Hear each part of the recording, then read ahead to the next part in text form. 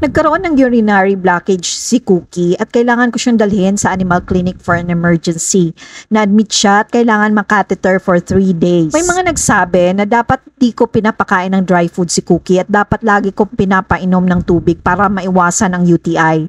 Tama naman yan guys, pero alam nyo ba na ang UTI at urinary blockage ay magkaiba at maaring iba din ang sanhi? Ang UTI ay caused by bacteria. Ito ay sanhi ng bacterial contamination usually dahil sa poor hygiene, katulad ng hindi malinis na litter box kung saan nagkakaroon ng bakterya mula sa mga pupo at ihi. Ang bakterya na ito ay maaaring pumasok sa urinary tract ng pusa. Ang UTI maaari ding secondary symptoms ng ibang sakit tulad ng diabetes, kidney disease at obesity or sobrang katabaan. Ang urinary blockage ay caused by bladder stones at urethral plugs. Madalas ito nangyayari sa male cats dahil mas narrow ang kanilang urethra.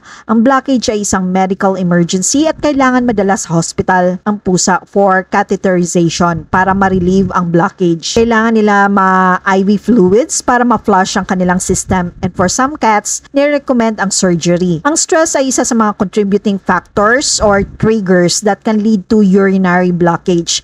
Other causes ng urinary blockage includes diet, dehydration, trauma, tumor, and bladder inflammation. Dahil sa urinary blockage, posible ding magka-UTI ang pusa. To prevent or reduce the risk of UTI, urinary blockage, or feline lower urinary tract disease or FLUTD, kailangan nating tingnan ang iba't ibang factors tulad ng diet, weight, hydration, stress, and litter box management. May mga products ba like food or supplement na pwedeng ibigay sa ating mga cats to support their urinary health? Yes, meron. Maraming available sa market at ito ay ilan lamang sa natry ko. Royal Canin Urinary SO. This promotes the dissolution of strobite stones and prevent crystal formation. Encourages increased water intake to dilute the urine. And contains controlled levels of magnesium and phosphorus to reduce the risk of crystal formation. Cranberry supplements. Cranberry extract is commonly used to promote urinary tract health by preventing bacteria from adhering to the bladder wall, reducing the risk of infections that can contribute to FLUTD. Nabili ko itong urinary tract drops na ito sa TikTok at minimix ko ito sa food ni Cookie. Probiotics. Although probiotics are not a direct treatment for conditions like FLUTD or urinary blockages,